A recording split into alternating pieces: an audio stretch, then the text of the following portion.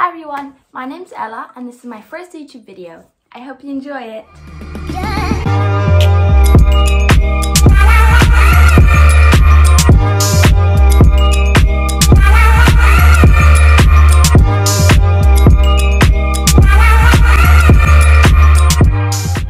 So I think I'll introduce you to the horses and then we'll do a Q&A. Yeah, let's go do that. This is Era. She's Friesian and 164 centimeters. This is Etessian and she's Friesian 1 meter 54. Okay, so now that I've introduced the horses, let's continue to the Q&A. So I'll go have a look at the questions. Alrighty, let's find some questions. Have I ever fallen off a horse in public? The answer is yes. I have fallen off multiple times in public. I've fallen off, the worst one was probably at a pony games where the pony spooked at a cone falling over. So it fell off. I was about, I think I was 10 and I fell off and everyone was laughing at me. And back then I was really self-conscious if I fell. I fell off in the only wet spot in the whole arena. So I was covered in wet sand for the rest of the day. So by the end of the day, I was virtually on the edge of tears. Another question was, have I ever broken a bone? Yes, I was 6 years old and a pony spooked at a corner and I fell off, broke my arm, and I have on my arm here and here 2 scars. My arm was operated because they had to put this long titanium pins into my arm because it was so badly broken. And the only reason the pony spooked was because a bird flew out of a tree. I was then dragged along the floor and it just stopped in a corner to eat grass. So yeah. This next question, a friend asked me, which I think was sort of stupid because she knows me like the back of her hand. She asked me, have I ever sold a horse?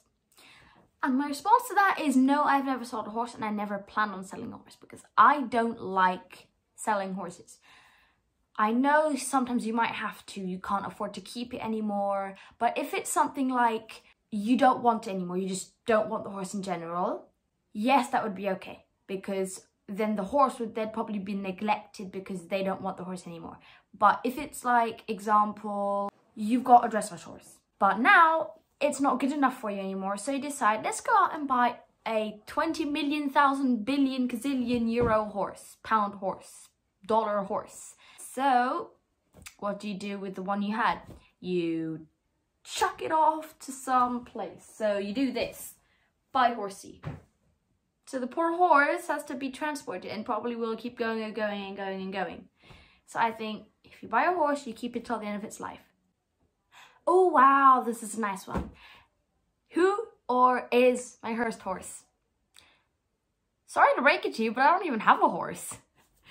I have the 2 horses outside Etessian and Era. They're actually my dad's, so I ride them sometimes, but normally I go to stable for lessons. I had a half pension. It's also known in England as a loan. And there was an incident, I ended up leaving. Now I may be getting my own horse.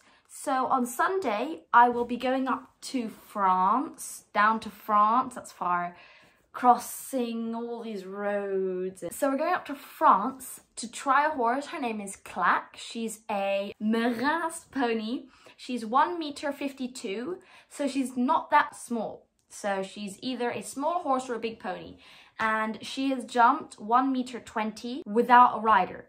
And that's perfect. And she's 9 years old or turning 9. And I'm so excited. I'm hoping that we'll get her. Here's a picture of her.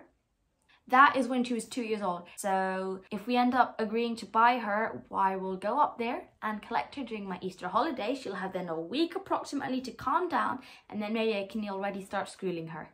So those are all the questions. Thank you so much for watching, and if you want to subscribe, turn on the notifications, give it a thumbs up and stuff. I'll give you guys the news if I get a horse. So yeah, see you guys.